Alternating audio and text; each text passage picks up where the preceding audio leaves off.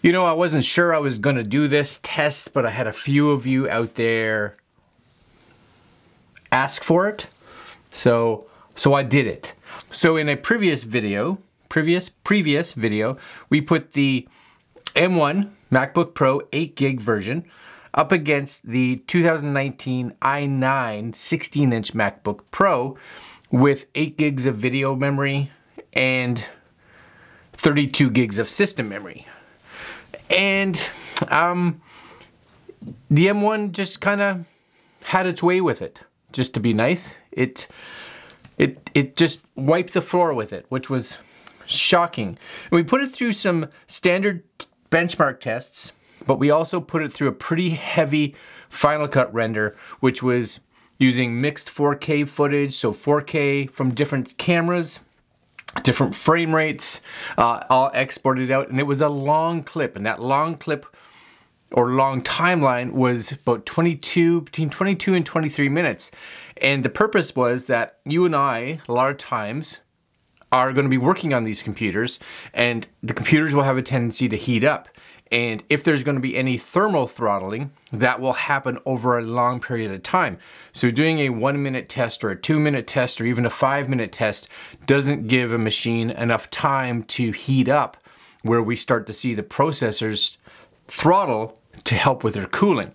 And that's where the M1 just dominated, where the i9 had so much heating issues that the processor just throttled so much that it slowed right down. So you guys asked for an iMac versus M1. So I did it. It's happening. And that's coming up right now. Right now.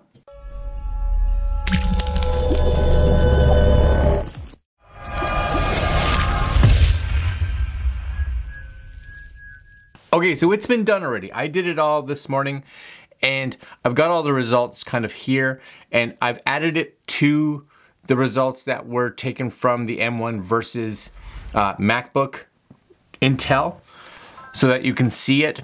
Now, one of the biggest bonuses of the iMac is that it is running a current generation, or a 10th generation, sorry, i7 processor, but it's in a much bigger chassis, which means that its cooling is way better and it can keep those chips a lot cooler so that they run at a bigger speed.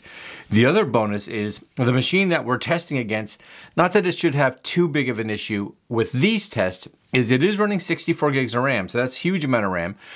But I think the biggest thing or benefit of it with the i7 is its ability to hyper-thread. So that 8 cores actually threads as if it was 16 cores, if I'm getting that right. So you really see it in any kind of program that can use all those multi-cores or that hyper-threading really kick in, and we saw that here. So right now, in single core, you'll see it in single core results, the M1 is actually faster. When it comes into multi-core, that's where we see that Intel i7 with those extra threads start to pull ahead a bit. So we'll look at a few of these benchmarks right here. The first one we did was a Blackmagic disk speed test. And again, the higher number is going to be better. So as you can see here, the 2020 iMac and the MacBook Pro i9, so they both kind of came out very close to each other in time, really close in regards to their speeds. We're looking at 2234 for write and 2314 for read on the iMac versus 2130 and 2490 on the i9. The MacBook Pro M1 though, actually considerably faster with about 2800 for read and write. So we want that higher number, which means that our disk is going to be able to write faster, going to be able to read faster, get all our data moving around if we're copying large files, etc., etc. This is going to be a little bit of an asset, again, for that new Mac Pro M1. Are the majority of us going to really notice a big difference in those speeds? Probably not too much, but higher is better, so it wins. Continuing on, we start to get into the benchmarks. So the first one we did was GeekBench CPU benchmark. So GeekBench breaks it down into a CPU benchmark and then into a compute benchmark. So again, if you look at these here, 2020, really the 2020 iMac, single core beat out the i9. So we are seeing again that there probably was some throttling in the MacBook. And the i9 is a 9th generation versus the i7 in the iMac, which is a 10th generation. So that iMac i7 actually in both scores was dominating. But when you put it up against the Mac Pro M1, so the new Apple Silicon chip, its single core speed still was just destroying both the iMac and the i9. So we actually get to see how fast the actual core is on the M1. This is a laptop-based core, right? It's a laptop-based CPU. Once we start to see them design a processor that they can put in an iMac, or maybe even a 16-inch, I think that's where we'll see probably a more fair comparison, and we're gonna see that processor just be even more dominant. But right now, single core, look at that, 1710 versus 1167. That's a big jump. Now again, we see that number kind of equal out in the multi-core, and that's because I think that the Intel gets to use its multiple threads to kind of help itself. So we see an equalization in those two machines. But the i9 MacBook Pro fell behind again, so 58. Next we go into the actual compute score, and this is where we see the i9s push ahead, and I believe it's because of their ability again to hyperthread. So we see a 43902 metal score for the iMac versus 21305 for the MacBook Pro. So it's almost doubled. So it's almost twice as quick here. It was really fast. In even the MacBook Pro i9, 31. So it kind of fit in between the two. So if you're looking at this, the iMac definitely takes the cake. The MacBook Pro i9 was second, with the Apple Silicon coming in third here. But it's really the first one out of all these tests that it didn't kind of place in the top. And I think it's because of its lack of hyperthreading.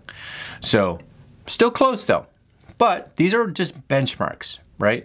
Cinebench here, again, we kind of saw the same thing.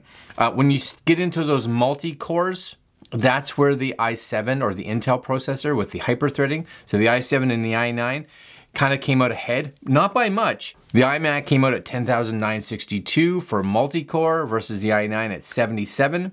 And the MacBook Pro M1, the Apple Silicon, just slightly underneath it at 75. Actually still really close. But again, if you go into the single core, so you just see what one core is doing, how efficient one of those cores is actually working. That's where you can see MacBook Pro, almost 1,500. The iMac, 1,200. The Mac Pro i9, 1,000. So again, higher numbers are better. So once we start seeing Apple bringing out, again, because this is processor number one. Once we see them start coming out with, you know, not just 8 cores, but 12 cores and 16 cores, we're gonna see those numbers just start jumping, and they should be as efficient and as cool as this M1 is right now. So still a really fast machine, and we are putting a base 13-inch MacBook Pro against these custom machines that are twice as expensive. So that's something that you have to kind of keep in mind as well. All right, next one, Heaven.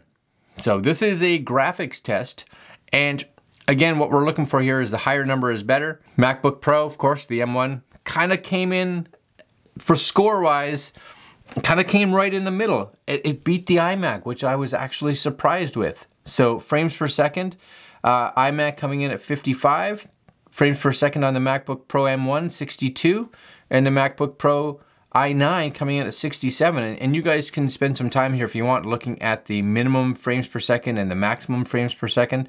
All of them actually pretty close to each other, but the fact is the MacBook Pro M1 with that integrated graphics that is sharing 8 gigs of RAM, whereas both the iMac and the i9 MacBook Pro both have dedicated 8 gigs of RAM video cards. They're all super close. I was really quite impressed. Is it that big of a difference? No, not really.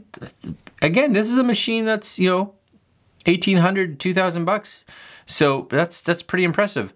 Now the last one here, and this is the one that mattered most to me, and this is why, and I will say it, this is a lot of the people that were asking this question was, should I buy a new MacBook Pro, the M1, for editing and Final Cut? Should I buy it over the Intel MacBook Pro? And the simple answer there was yes. And if you look at the video we did putting the new MacBook Pro 13-inch up against the old MacBook Pro 16-inch, you can see that there was a huge advantage in the 13-inch. And it wasn't, you know, that it was only dealing with a specific type of file. We had all kinds of different video files in there using different codecs with different frame rates, with all kinds of stuff that we threw in there. The iMac though, again, I think it's because of the hyper-threading. It just chewed through it. So the MacBook Pro i9, 25.5 minutes. And it's that thermal throttling that it happens. The Mac Pro, the 16-inch with the i9 in it, just can't cool itself. So what happens is it just continually throttles all the way down to about, it's running as slow as 1 gigahertz. Like, that's way below its clock speed of 2.3. MacBook Pro, the M1, it just kind of, it sat in there and the CPU just kind of floated in that realm. Fans kicked in every once in a while, they'd go off. They kick in, giving us 17.5 minutes. It was 8 minutes faster than the MacBook Pro. And I think that's really the two that, if you're looking at portables, that's what you're looking at. Now the 2020 iMac just kind of walked over all of them. So 11 minutes and 18 seconds. So you're looking at 6 minutes faster than the M1. Now again, you're looking at a 10th generation i7, 3.8 gigahertz, running hyper-threading, so it's actually can do 16 hyper-threads. Am I saying that right? You get what I'm saying. 64 gigs of RAM and an 8 gig dedicated video card. I expected it to be quicker. And it's running in a chassis that doesn't have any real heating issues, so there's no throttling. So it gets to run pretty much at its full speed for the whole thing, and you really saw it here. I was watching that render bar go and I'm like, oh yeah, it's definitely winning. There's a reason that I'm editing on this machine. So much faster. So if I was buying a machine strictly for editing, the first question you'd have to ask, you just have to ask it, is does it need to be portable? And if the answer is yes, then I'd seriously consider the MacBook Pro with the M1, with the Apple Silicon. I know it's a 13-inch and there's some limitations, doesn't have as many USB ports on it.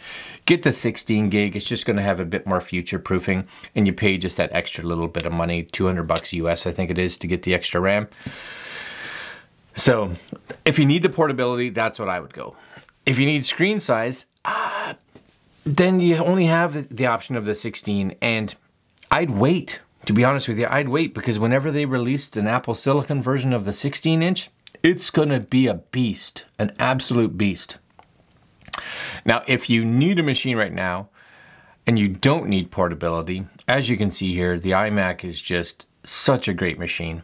I know it hasn't changed in its design and appearance, but the bonus is you can get a 5K display, you get really fast SSD in it, not quite as fast as the one in this machine, but really fast.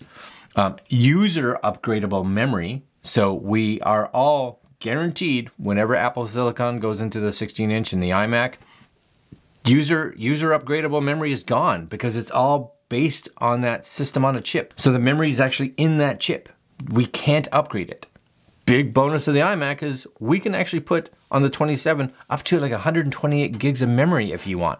That's probably just over the top for the majority, but 64 gigs, I only paid like 350 bucks Canadian, I think, for 64 gigs.